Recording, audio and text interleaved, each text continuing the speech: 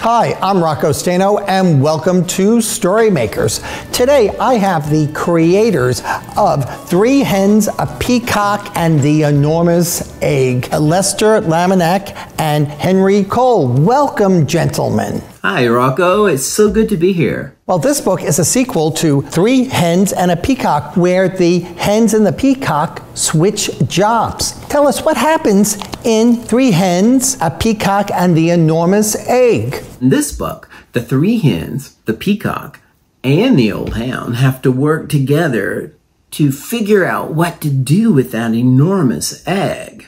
And they discover that working together is always better. This story obviously takes place on a farm. Did you grow up on a farm? When I was growing up, we would go out to my grandparents' farm about every other weekend or so, and that was always fun. And now, where I live is part of an old farm. So you could say that I live on a farm too. What's your favorite memory about visiting the farm? Granny would go down to the pasture fence where she kept a little stool by the hen house. And she would call out to the cow, "Bessie, Bessie." And that old cow would come lumbering up through the pasture and stand right there by the fence. And Granny would sit on that little three-legged stool and put a bucket underneath Bessie, and then she would milk the cow until the bucket was full.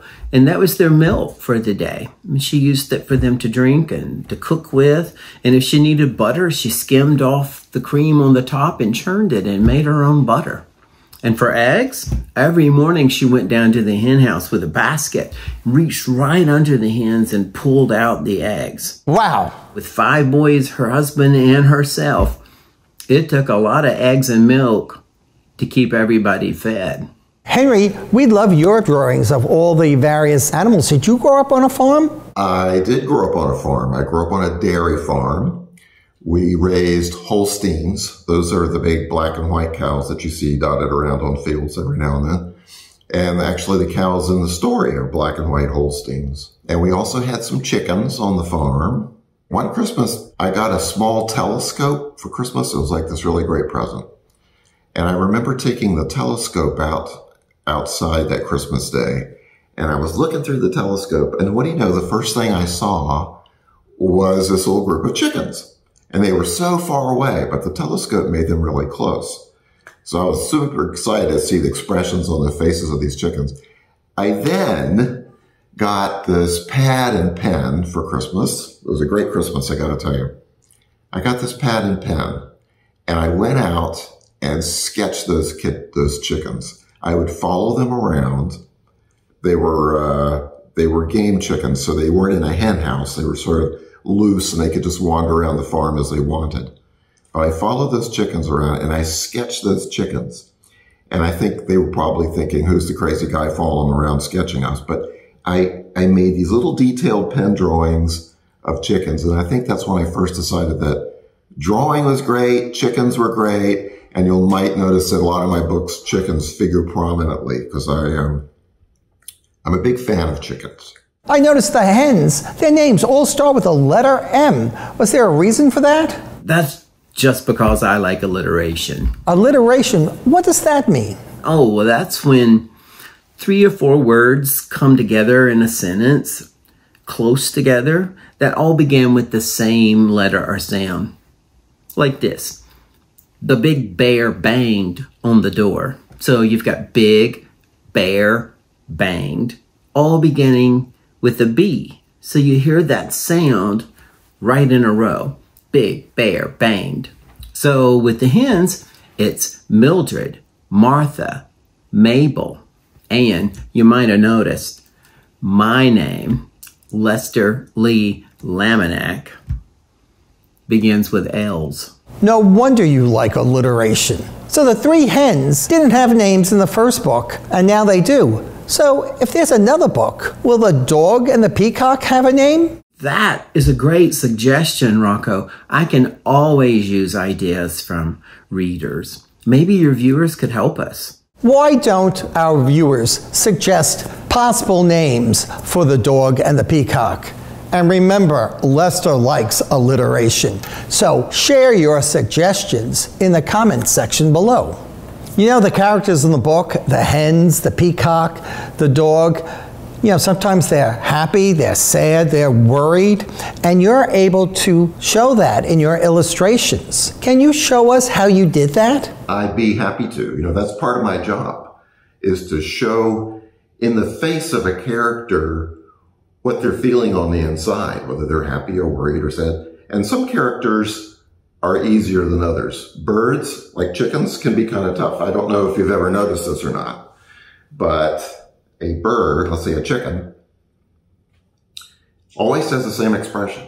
I mean, if you see a blue jay on your bird feeder, here's the face of a happy blue jay. Here's the face of a sad blue jay, angry blue jay, confused blue jay. They always look the same. So my job is to try to show in their face ways to make them express how they're feeling on the inside. And I'll tell you a little secret. I'm not sure everybody knows this, but I think there are 4 places on a face of a person or of an animal where you can manipulate and change little parts to make the expression change too. Let me show you what I mean.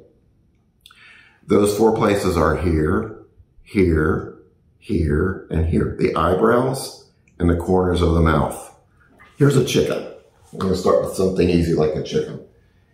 And I'm going to do a chicken with its feathers on. Not a chicken that you'd get out of the meat department at the store, but a chicken like this. Okay, I'm going to start with the beak. And there's his feathers and his neck. I like big eyes because eyes can be very expressive. And I'll put a little chickeny thing on top there. Now here comes the important part. Remember I said corners of the mouth and eyebrows? Watch how I change the expression by turning down the corner of the mouth. And then watch the eyebrows. I've changed the expression entirely. Watch this. I'll do the same chicken. This time the mouth goes out. And look at the eyebrows. He's turned into a very friendly chicken. You can do just by changing the eyebrows and the corner of the mouth, you can make a chicken's expression do all kinds of things. And one other thing I love to do for birds, I know they don't have teeth. Birds don't have teeth. Birds have a special organ down about here that has little bits of grit and sand and sometimes stones. When they swallow food, the food goes into that organ and it's ground up by this, like a little grinding machine. So they don't need teeth. They just have that organ. But sometimes I like to juice things up a little bit. And I'll put teeth in because I think teeth can be kind of fun. Even on a bird. Let's see, what should I make this one? I'm going to make this one terrified. Teeth. Eyebrows up. And yet this one's even sweating a little bit. So you can see how just by using corners of the mouth and eyebrows, just keep those in mind and you can change an expression just like that. I think I'm going to go home and practice that. Thank you, gentlemen, for being our guest here today. Rocco, this has been great. It's been wonderful to be with you and with your viewers. It was such fun to be here. Thanks, Rocco. Remember, until next time, read a book in any format.